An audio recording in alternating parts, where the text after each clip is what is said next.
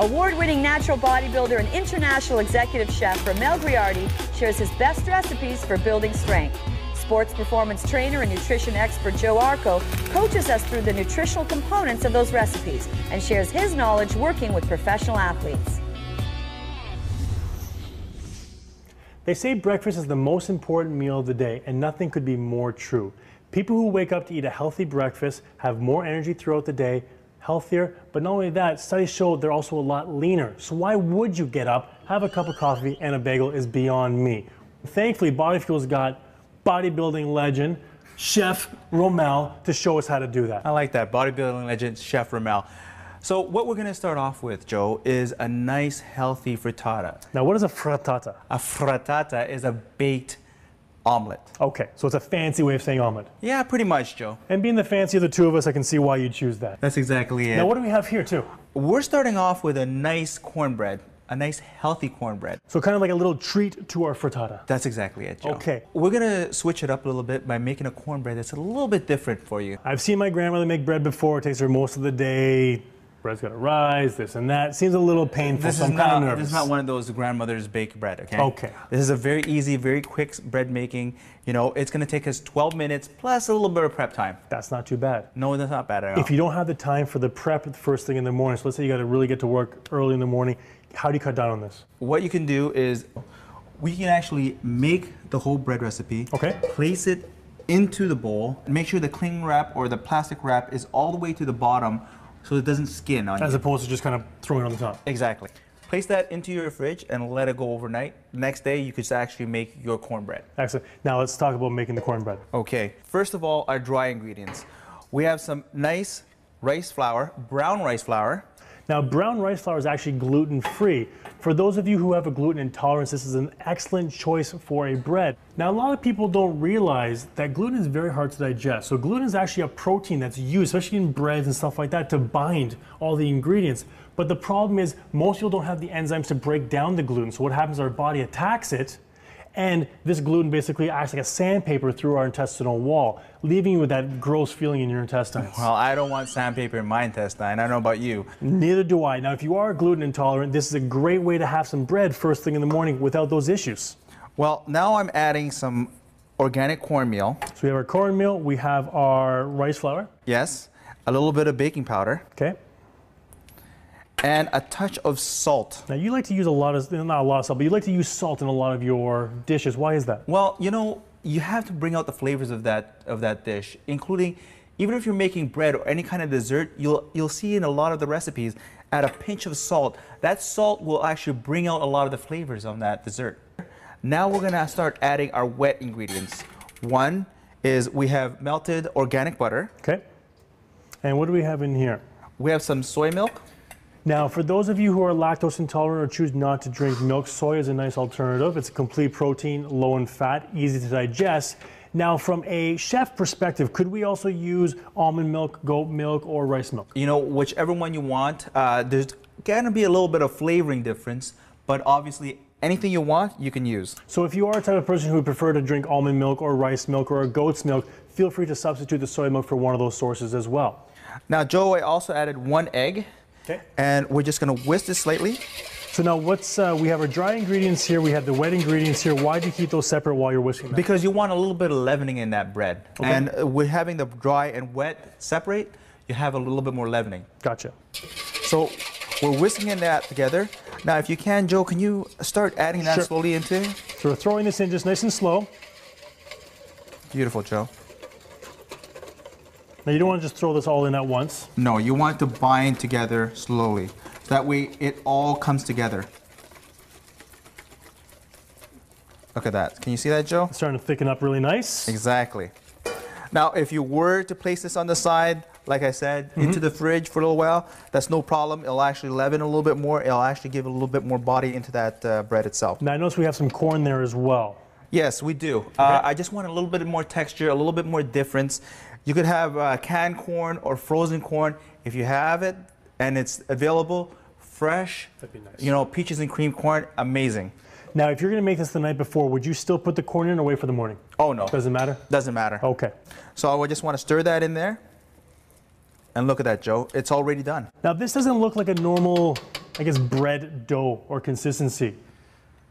That's exactly what I wanted to do. Okay. I wanted something a little bit more lighter, a little bit more flavorful, and a little bit better for you. Now, you've preheated the oven. Yes, I did. That's at what? 450. Okay, so we got a preheated oven right now, 450 degrees. We have our batter, if you want to call it that, already. How long is that going to take in the oven? 12 minutes, like I said, Joe. Now, 12 minutes. You wake up in the morning, you got 12 minutes, throw this in the oven.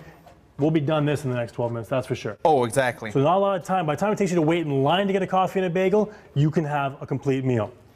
You know, for those of you who are trying to get lean, trying to stay on a program, you know, trying to eat really healthy, this is a great alternative to curb those cravings and not feel guilty about what you're eating first thing in the morning. Even myself, Joe, as an athlete, and I love to train and I love to eat as well too. Remember, I'm a chef, right? I have those cravings as well too, and sometimes I need to fill those cravings with a little bit of carbs, and this is actually a good carb for you. For a lot of the athletes that I work with too, I also I talk about minimizing damage. So how do you still live your life, stay lean, perform, but also not go absolutely nuts trying to adhere by a strict diet all the time? This is a great way to get a great breakfast in, have a little pinch of that craving, but not feel bad about it at all.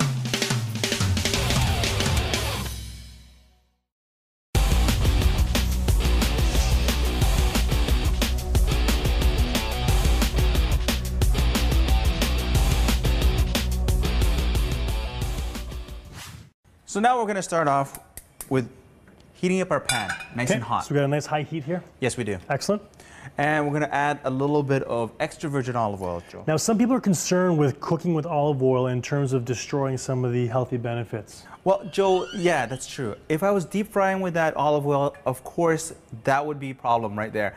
But we're not deep frying, we're actually just searing. Or if you want to stir fry, the same thing too, no problem at all. So we keep the benefits of all that fat. Exactly. Excellent. So And what are we going the to be sauteing here? We're going to start sauteing some nice onions. Nice.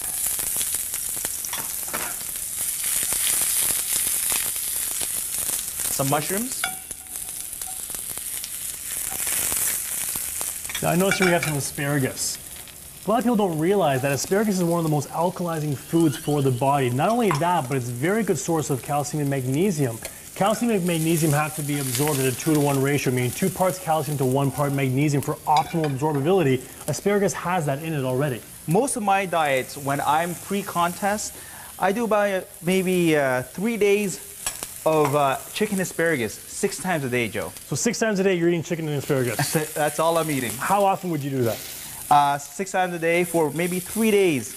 Now, how many times a year would you be doing that? Maybe 3 times a year. Okay, so I mean, to look this Depending good, on you don't have to eat like competition. that all the time. Exactly. Okay. Now, I also noticed here that we have some red peppers in here. Now, a lot of people don't realize that red peppers, including green peppers and yellow peppers, are extremely thermogenic, meaning that it increases the body's internal temperature. Wow. What that means as well is you're actually burning calories while you're eating this food. That's amazing, Joe. So red peppers that we have in here will actually increase the internal body temperature for about 20 to 30 minutes after eating this. 20 or 30 minutes. Yeah, That's so you're wild. burning calories while eating. Now we're also going to take our eggs. Okay. Our eggs, we have egg whites. So how many egg whites do we have in here? We have 4 egg whites. Now, by replacing 4 egg whites, instead of having 4 whole eggs, you're actually saving 14 grams of fat. And we're going to have 3 whole eggs. Now, a lot of people, too, don't realize that eating the whole egg is not that bad for you. In fact, most of the nutrients are found inside the yolk of the egg. The issue comes in terms of, especially the whole cholesterol issue, is that people combining the high cholesterol foods with the trans fats, the processed foods, and a general unhealthy diet give you the cholesterol issues in terms of the cholesterol binding to the arteries. That's what they say, Joe. That's what they say. Okay, so we have this stir frying here. How long do you want to stir this up for? We're just getting all the flavors out and placing it into our olive oil. So this is starting to brown now. Exactly. We got this whisked away. We're whisking all the eggs and the egg whites together. Okay. And all we're going to do is place that inside the frittata. Nice. Now this is a little bit different than making an omelet, right? Exactly. So Joe. are we going to be flipping this or folding this at all? We're not going to flip or fold. Okay. We're going to actually just a little bit of stirring. Gotcha. So we'll get everything moved around here. Move around a little bit so that way we know where everything is. Nice. And why don't you get to a little bit of that goat cheese and just break it up and put it inside there, How much Joe? of this do you want? About half. Okay, so let's take half of this. We're going to break this up. Now, goat cheese is a phenomenal alternative to regular cow cheese.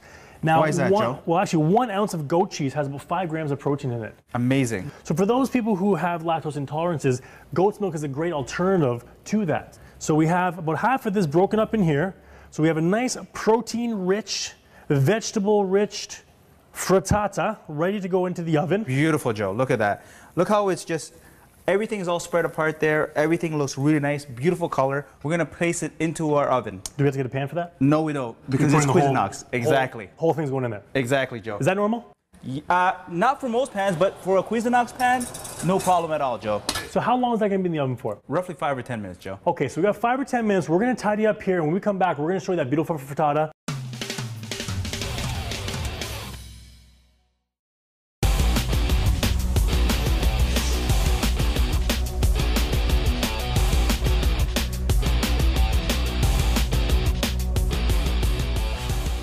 Look at that. Now, you know what? I mean, I can't even tell you how many omelets I've had over the years and how many countries I've had omelets in. But this looks absolutely fantastic. It smells great. The goat cheese has melted so nicely, evenly. And then a little bonus, a nice little treat. You have definitely gone out of your way once again. So we're going to start to plate this, Joe. Okay. We're going to take our frittata. We're going to take our plate, place this on top of our frittata. Wow, look at that. It's almost like a nice, healthy pizza. Almost. That's what it looks like to me. And we're gonna place a little bit of our... Got some garnish here. Nice strawberries. Excellent. A little bit of fresh herbs. Look at that now, Joe. Now that looks amazing. Perfect way to start the day. Now let's recap some of the stuff that we have here. Now within our actual frittata, how many eggs did you put in here? I put 7 eggs altogether. Okay, so 3 of them were whole eggs, 4 of them were egg whites. That gives us roughly about 35 grams of protein. What else do we have in there for protein? Protein, we have some goat cheese. Good goat cheese as well. We probably put in about 2 or 3 ounces of that, probably another 15 grams of protein in there. So right away, we're looking at about 50 grams of protein first thing in the morning. That's a lot of protein, which your body needs to start off the day. Is it mushrooms have protein as well? Mushrooms as well. So we threw some mushrooms in there. What other vegetables did you have in there? We had some red peppers, some asparagus. Asparagus, my favorite as well. Definitely your favorite. And then the red peppers adding that thermogenic effect. Now again, breakfast, I cannot stress this enough, the most important meal of the day. That's why I always have it, Joe. Exactly. Now, for those who don't eat breakfast, you're basically sabotaging your metabolism. You're dropping your metabolism down and putting your body in starvation mode. Waking up first thing in the morning, getting healthy food, and the body's gonna break that starvation, getting the metabolism boost, ready to go, burning calories right away. You know what, Joe? Before I work out, I have a nice breakfast. I like to have my high protein meal with a little bit of carbs from my cornbread, and that's the way I start off my breakfast. And you know what? Everyone should be. There's no excuses not to have a healthy breakfast, especially if you're trying to get lean, build muscle, become an athlete, whatever that may be, whatever your goals are, you cannot make excuses to not eat breakfast, especially a healthy one like this. No more excuses, no more waiting in lines for a bagel or a coffee. Body Fuel Chef Ramel here has given us the perfect way to start the day. I hope you enjoy.